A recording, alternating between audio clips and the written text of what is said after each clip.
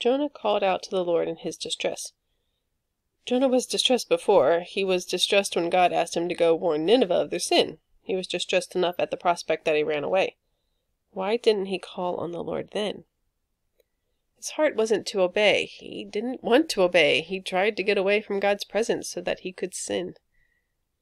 It didn't distress him that he wanted to sin. It was what he wanted. The thought of sin distressed Jesus enough that blood came out through his sweat pores.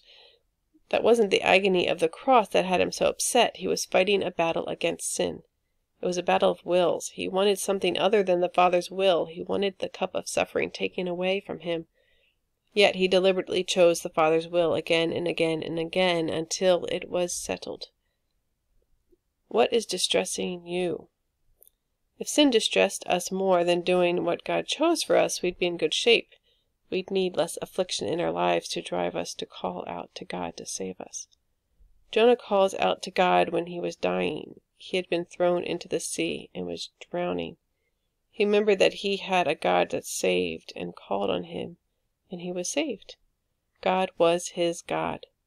Then he again calls on the Lord from the midst of his affliction in the belly of the whale, or the fish. He has a voice of thanksgiving, recognizing how God had already saved him. Jonah recognizes his hope in God's steadfast love as well. God loves and keeps on loving. He didn't give up on Jonah when he ran away. He kept loving him. He didn't leave Jonah for dead. He didn't decide he was of no use to him when he didn't obey. He kept loving Jonah. God pursues Jonah, but Jonah faces affliction to cause him to repent. God brought Jonah to repentance, so he turned back to God, and the loving God was ready to scoop him back up into his arms.